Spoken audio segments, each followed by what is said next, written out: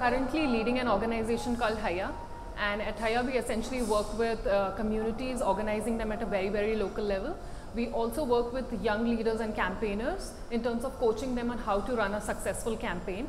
For me, youth work actually means how do you enable and empower youth people to groom more leaders. Like most of the time, the work is always about empowering individuals, but how do you transcend from an individual to collective and start thinking about them as a constituency? The award, I feel, just came at the right time, at the right moment, because I was just like, I started working with Haiyya, and we recently started Delhi's office in 2013, late 2013, and it was just like 6-8 months when we were trying a model and we were trying to work with youth, and that was the moment when it was recognized at the right point.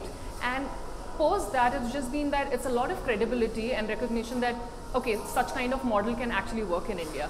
Young people can actually, if they really want to aspire and if they really want to create something big, that can really happen if you have the conviction and passion to do that.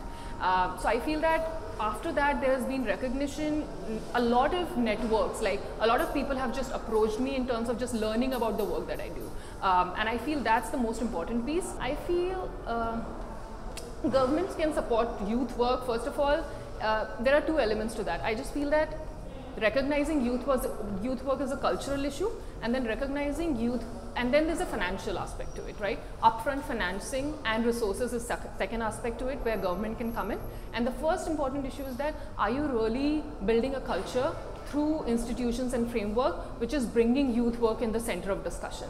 So I think these are the two angles where I feel government's role is really important.